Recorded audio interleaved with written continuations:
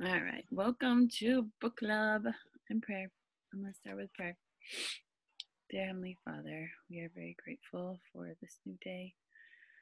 We're grateful for the opportunity we have to start every day fresh.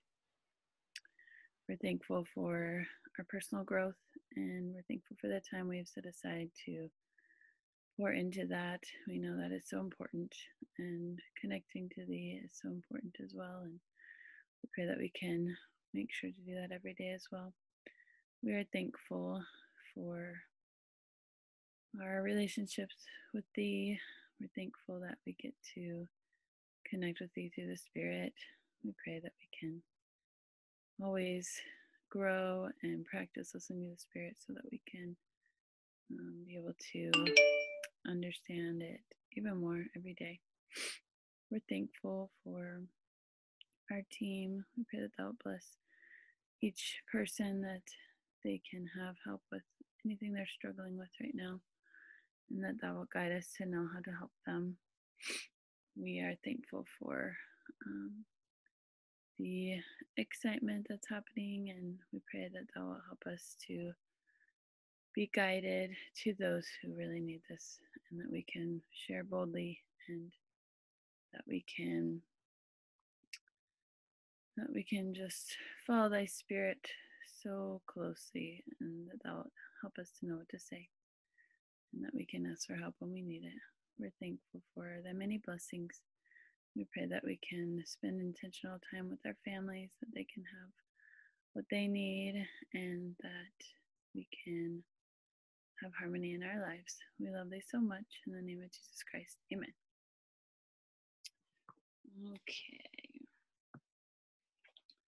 Ooh, I think we're a little bit past halfway in this book. We're on page 150. Grab the timer. Okay. We are on, where are we? Are we at the top of the page? No, I can't remember. I feel like we're at be willing to serve others. Okay, thank you. I couldn't remember. Okay, be willing to serve others. That's a good one. Few things are better for cultivating character and developing humility than serving others. So this is all about developing humility, right? Yes, I will value humility above all other virtues. Perspective matters. Okay. Putting others first right sizes our egos and perspective. If you are a leader, then you especially need to remember this, because you can get used to being served by others and come to think you are entitled to it. In their book, Winning the Answers, Jack and Susie Welch describe people who swell because of their success and as a result develop the wrong kind of attitude towards others. They write, people who swell develop all sorts of unappealing behaviors. They're arrogant, especially toward their peers and subordinates. They hoard credit and belittle the efforts of others, don't share ideas except to show them off, and don't listen very well, if at all.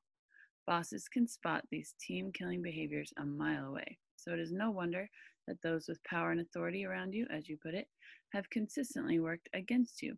You may be very smart and deliver stellar results on the job, but your swollen personality is the kind that undermines the morale in any organization and ultimately can really damage performance. How does a person who is used to winning remind himself that it's not all about him? By serving others. For me, service starts with Margaret and the rest of my family. Also, beginning in 1997, I've selected a handful of individuals every year who I can try to serve without receiving anything in return. And I also look for ways to serve my team, since they work so hard to serve me and our vision every day. Be grateful. I am very conscious of the fact that I have been blessed and don't deserve what I've received in life. I am indebted to God and others, and because of that, I try to maintain an attitude of gratitude. That isn't always easy. Consultant Fred Smith, who mentored me for many years, helped me in this area. He said, we do not stay grateful because that makes us indebted, and we don't want to be indebted. The biblical phrase, sacrifice of thanksgiving, was a puzzle to me until I realized that gratitude is acknowledging that someone did something for me that I could not do for myself. Gratitude expresses our vulnerability, our dependence on others. A Chinese proverb says that those who drink the water must remember those who dug the well. Everything we do, every accomplishment we have, every milestone we pass has come in part because of the efforts of others. There are no self made men or women. If we can remember that, we can be grateful. And if we are grateful, we are more likely to develop good character than if we aren't. Confucius asserted, humility is the solid foundation of all the virtues. In other words, it paves the way for character growth, and that sets us up for personal growth. These things are definitely connected. This totally reminds me of my contentment journal thing that I got. Can you see it? Yeah, it says contentment journal on it. It's by Rachel Cruz, who is the daughter of Dave Ramsey, and it's like 3 parts. The first part is grateful, like gratitude. So it like has journal prompts every day about gratitude, and then the next section is humility, and it has journal prompts, and then it has contentment. It's really interesting. I really love doing it. Okay, number 5. I will strive to finish well. Faithfulness matters. The final rung on my character ladder is the determination to keep building character and living at the highest standard until the day I die. I am endeavoring to do that by doing the right thing and becoming a better person every day. To do the right thing, I don't wait to feel like it. I recognize that emotion follows motion. Do the right thing and you feel right. Do the wrong thing and you feel bad. If you take control of your behavior, your emotions will fall into place. Pastor and radio broadcaster Tony Evans says, if you want a better world composed of better nations, inhabited by better states, filled with better countries, made up of better cities, comprised of better neighborhoods, illuminated by better churches, populated by better families, then you'll have to start by becoming a better person. That's always where it starts, with me, with you. If we focus on personal character, we make the world a better place. If we do that our entire lives, we've done the best thing we can do to improve our world. I think the whole world needs to hear that. It's like so many fingers being pointed right now. Okay, the stronger your character, the greater your growth potential. Pulitzer Prize winning author Alexander, I don't know how to say that, Solzhenitsyn, I don't know how to say that, spent 8 years in prison during the Soviet era for criticizing Joseph Stalin. He went into prison an atheist and came out a person of faith. The experience didn't leave him bitter. It left him grateful for the development of his faith and the strengthening of his character. Looking back on the experience, he said, I bless you, prison. I bless you for being in my life, for there lying on rotting prison straw. I learned the object of life is not prospering as I had grown up believing, but the maturing of the soul. If we desire to grow and reach our potential, we must pay more attention to our character than to our success. We must recognize that personal growth means more than expanding our minds and adding to our skills. It means increasing our capacity as human beings. It means maintaining core integrity even when it hurts.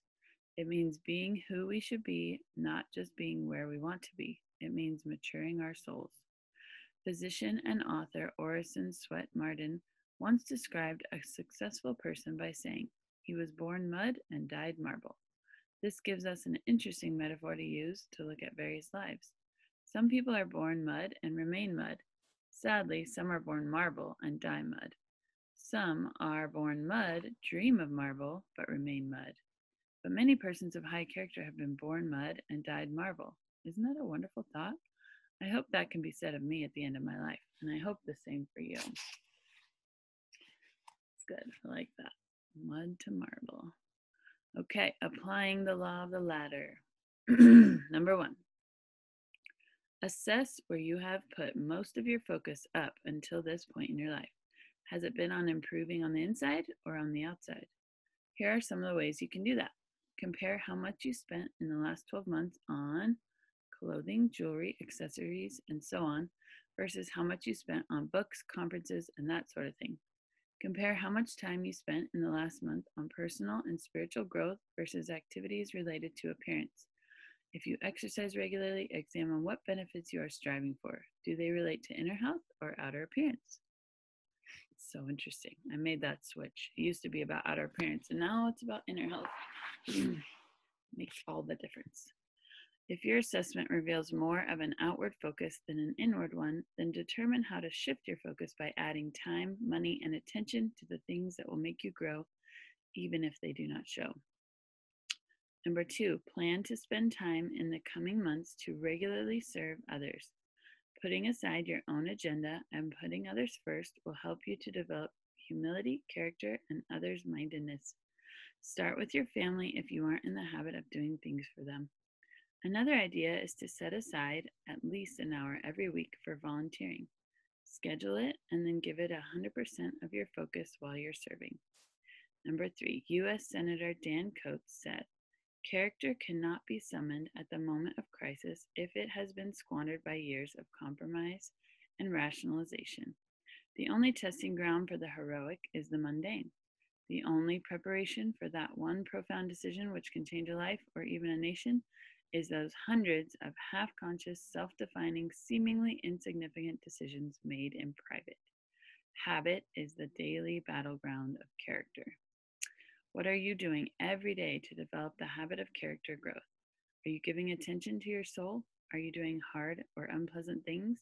Are you practicing the golden rule and putting others ahead of yourself? Your character isn't set.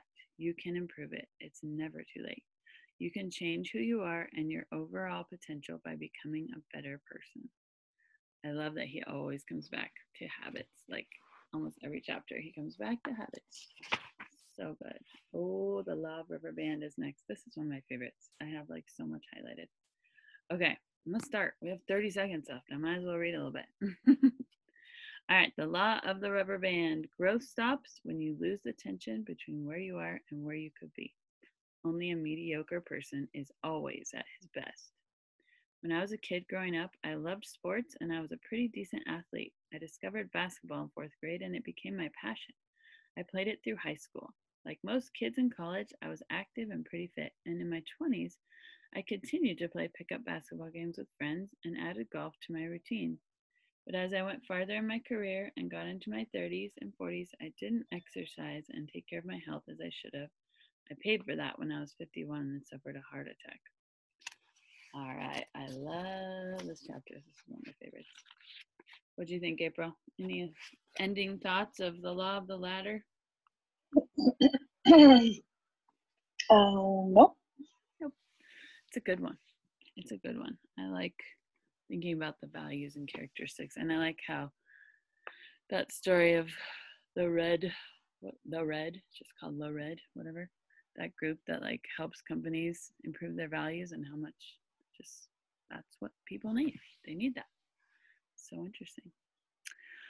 I'm ready for the Law of the Rubber Band, though. The stretch. Yeah, I'm curious about this. It's a good one. So good. Okay. Thanks for hopping on, April.